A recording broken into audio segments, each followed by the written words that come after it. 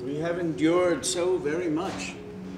Perpetual war, starvation, recrimination, profound uncertainty, tyranny and plague, and a kind of rage in this city, the likes of which I have never seen.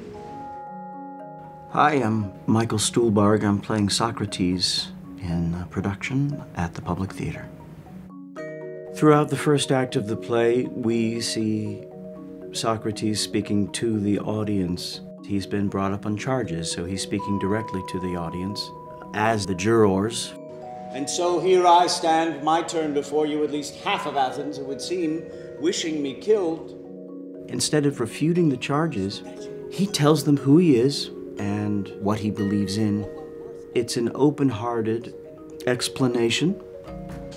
Were you to say to me right now, Socrates, we will let you go free, but you must stop philosophizing or face death, I would answer that I will not stop, but will keep pursuing, questioning everyone I meet, saying, you, Athenian, why do you seek wealth and power and every comfort, but refuse to ask what your life and the world around you might actually mean?